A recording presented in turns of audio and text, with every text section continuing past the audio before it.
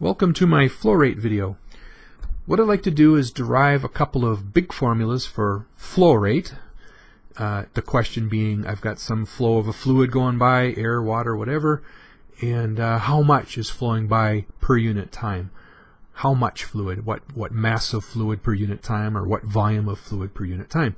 And these are formulas that you'll see at the beginning of any fluid mechanics course. And I mostly want to show that you can get these formulas pretty quickly if you let yourself make some really big assumptions. Now in the next video I'll talk about, well, what if you don't want to make those assumptions? But for now, I'd like to get some results quickly. I'm going to let myself make some big assumptions. Now I also want to kind of play a little game here. I don't want to tell you what my assumptions are until the end. So let me just kind of fly. You see how much you're nodding your head and saying, yeah, that's cool, I like that, and see if you go, wait a minute, he shouldn't have done that. And it'll just be a fun little exercise. So here we go. Here's my window. I got fluid coming through here. And the question is, what is the amount of fluid per unit time? That would be a flow rate. What is the amount of fluid per unit time? So the first thing I'm going to do is I'm going to let some time go by. Let time dt go by here. And ask myself what's going to happen. Well, maybe up at this corner of the window here I got a fluid particle and it's got a certain velocity and it's coming out the window, and you start your watch and it's coming out, and stop your watch at after time dt, and it's over there now. So this particle will move over to here. And maybe I got a fluid particle over at this corner kind of doing the same thing. It's going to come straight out the window like this. Here's another fluid particle coming straight out the window like this.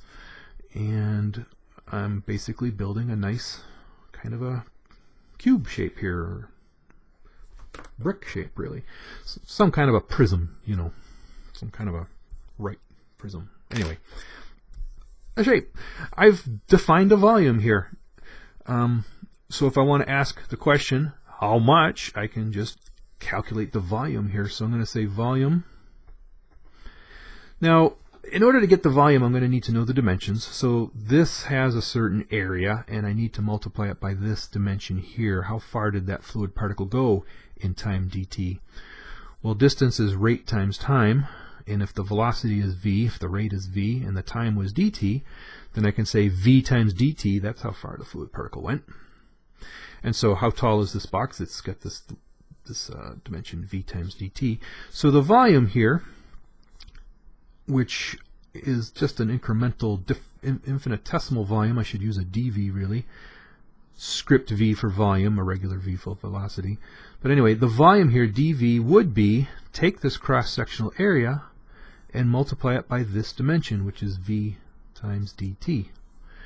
So I've got actually a really nice result. Now I'm going to pull the old divide both sides by dt trick.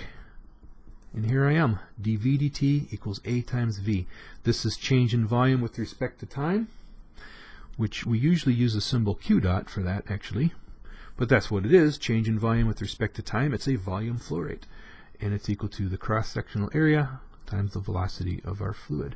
And that's one of our two big, nice results. Qdot equals a times v. Volume flow rate. If you want to talk about mass flow rate, how much mass is in that box? Well, mass is density times volume.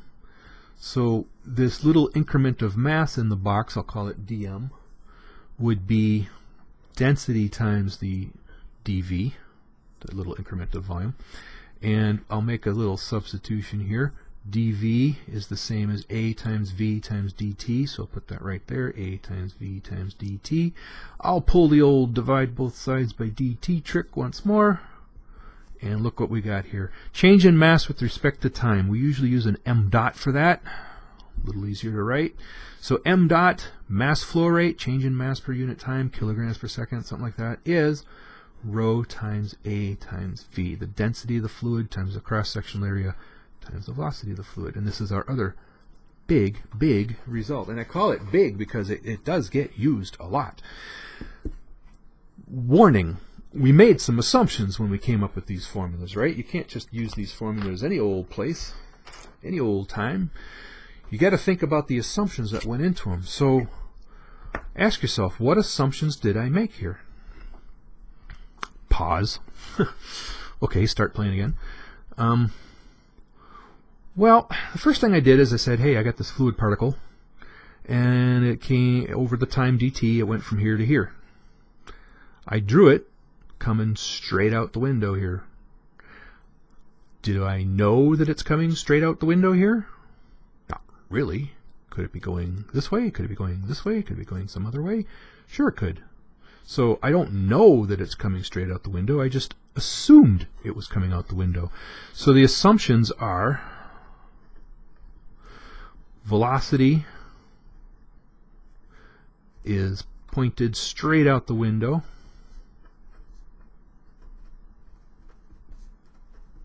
That's a big assumption.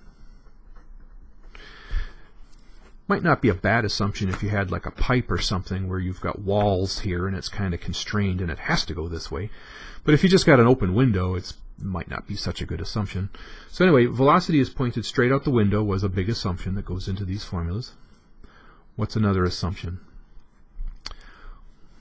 Well, I said, okay, this fluid particle is going to go to here, and so's this one. This particle is going to do basically the same thing. It's going to come straight out. It's going to go the same distance. In other words, I was assuming that the velocity here is the same as here, is the same as here, is the same as everywhere. So like even in the middle of the area someplace, you've got some velocity particle on the plane of the window. It will come out and end up on the plane of, you know, this right side of the brick shape here. So pointed straight out the window and uniform across the area of the window. Big assumption, okay? It's not going to be true for all windows. But I made that assumption, and if I make that assumption, I get this nice result. So the velocity is pointed straight out. It's uniform across the area of the window. I also kind of made the assumption that density was uniform across the area of the window. I did that right here when I said, oh yeah, the density times the volume, and the density is just this one number that I can use. So I assumed the density was the same everywhere, right? So density uniform across the window. And these are my three major assumptions that I made for these formulas. Now, I need to warn you about something. Sometimes people say, well, you know, you assumed it was the same density everywhere, but couldn't you use like maybe just some kind of an average density and the cross-sectional area and then maybe some kind of average velocity? And the answer is not if you want to be careful. This doesn't work, actually, to just use an average density and average velocity, or I shouldn't say it'll never work, but it won't in general be a true situation. And just to demonstrate that, let me just play with numbers over here to show you why you shouldn't do such things. Let's take this window and break it into two, like an upper and a lower part or something. Upper part, lower part. And I'm going to say, I'm going to keep track of density, volume, and area. And let's do it this way. Let's just make up numbers. I'm just completely making up numbers. In the upper part, the density was 1 and the volume was 2. Okay, and the area was 1. Okay. In the lower half-ish, the density was, I don't know, 3, and the velocity was 4, and the area was 1. Okay. If you used a rho bar, A times a V bar, what would you get? The average density would be 2. The area, the total area, would be 2. The average velocity would be, the average of 2 and 4 is 3. You're getting 2 times 2 is 4 times 3 is 12. Okay, that would be like saying, oh yeah, the mass flow rate's got to be something like 12. Well, now wait a minute. Across the upper half here, where the density is uniform at 1, the velocity is uniform at 2, that means I can use rho AV. I get 1 times 2 times 1 is 2. So I got a flow of 2 through the upper box. In the lower box, I got a 3 times a 4 times a 1. 3 times 4 is 12, times 1 is 12. And if I add up these flows, I got 14. I don't got 12. Pardon my French. I don't have 12. So notice this is not something you can do. You got to be very careful about these things. Fluid mechanics is a highly mathematical course, and you need to become aware of all kinds of little mathematical ramifications, and can I assume this, and can I assume that? And I just want to point this out because this is a mistake I used to make, and I don't make it anymore.